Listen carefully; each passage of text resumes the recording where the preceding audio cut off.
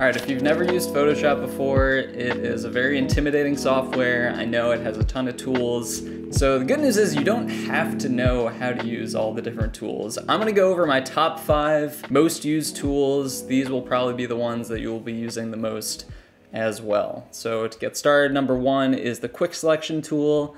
That is the W shortcut on your keyboard. And this is super helpful, mostly in cutting out things from images. So we have Joe White in this example. If we want to cut out Joe White, you can click and drag. With the quick selection tool, Photoshop is going to do its best to kind of stay with the selection and guess what you're going for here. So you might have to take away some of the selection as well. Those are all things you can do with the quick selection tool. There are other options sort of within each tool. So if you right click on any of the tools that have a drop down, you can see object selection tool comes up. That lets you draw a box around something in an image. And again, Photoshop is gonna guess what you're going for here. So it does a pretty good job. I like to use select subject at the top here. So with the quick selection tool selected, click select subject. And again, Photoshop will take its best guess at whatever you want to select. So selections are huge, very useful. I am just gonna mask this out real quick. The next tool I want to show you is the Move tool. So that's the shortcut V on your keyboard. This one I use probably more often than any other tool, or maybe all of the tools combined. This is kind of my home base tool. Anytime I get done doing something, I just default by pressing V. You can move things around. So one thing to keep in mind is if you want to move a specific part of any design, you have to make sure that that layer is selected. If we make a new layer and there's nothing on it, but I'm trying to move Joe White, I can click and drag all I want, but nothing is going to move because nothing is on the layer I have selected. You have to make sure that the layer is selected and that the layer and the tool are talking to each other, that they make sense together. So this is how you would move anything. While we're here making a very simple design, I'm going to transform Joe White by hitting Command T. That's Control T on a PC, I believe. You can also get there from Edit, Free Transform, and that'll let you scale down or up or also move around. Next up, we have the Paint Bucket tool. So that's the shortcut G on your keyboard. Use this all the time for backgrounds. If I just want to start with a solid background, there are other ways to do it. You can go down here, click this icon, go to solid color. That is one way you can get a background and move it to the first layer. A lot of times it's quicker for me to just quickly make a new layer, click the paint bucket, drop it down. It's kind of just a workflow thing, but generally I like when I can use keyboard shortcuts. You can also make gradients, so you know, if we change this to more of like a gray color, just so we can see what a black gradient looks like. Again, this is a drop down within the paint bucket tool menu. You can drag up a black gradient, you can change the angle that it's coming in, and you know, figure out what your design most needs. That looks kind of cool. Next, we're gonna move on to the brush tool. So that's B on the keyboard. This icon over here is the brush tool.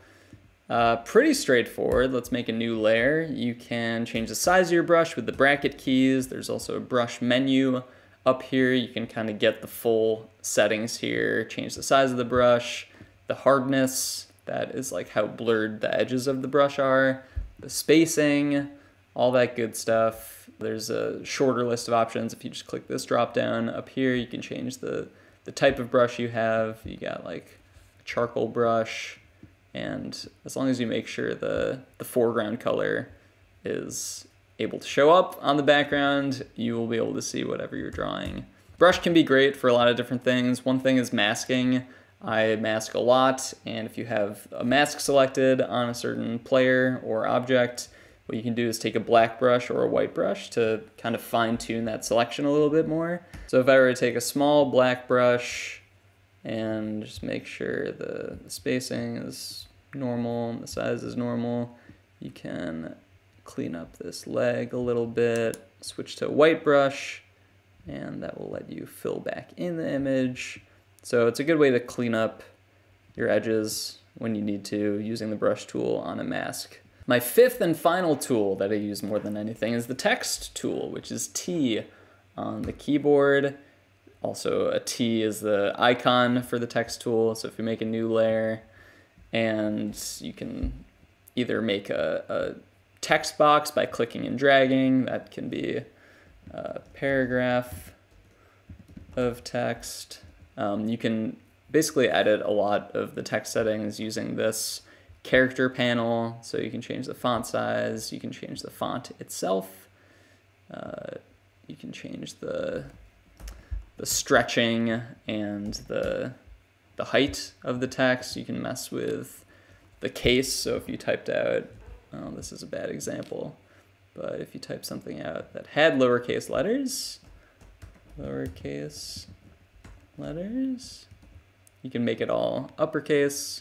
You can adjust the space between lines, space between letters. You also don't have to do a text box. You can just click anywhere and it'll just make a line of text.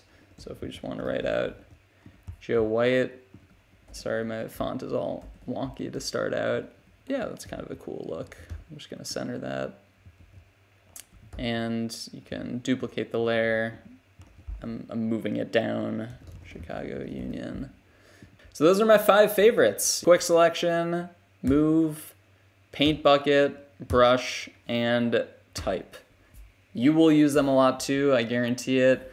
This is a great starting point for anyone that's new to Photoshop. I also think it's a great idea to practice using these tools as much as possible. Just open up a document, draw stuff with your brush, just get used to clicking between layers, making new layers, and making sure you're only affecting the things you want to affect. Playing around and just experimenting and practicing is the best way to get better. These are my 5 most used tools. You will find other ones you like, you will find your own workflow. There's really no wrong way to do things, which is also cool about Photoshop. Hope this helps.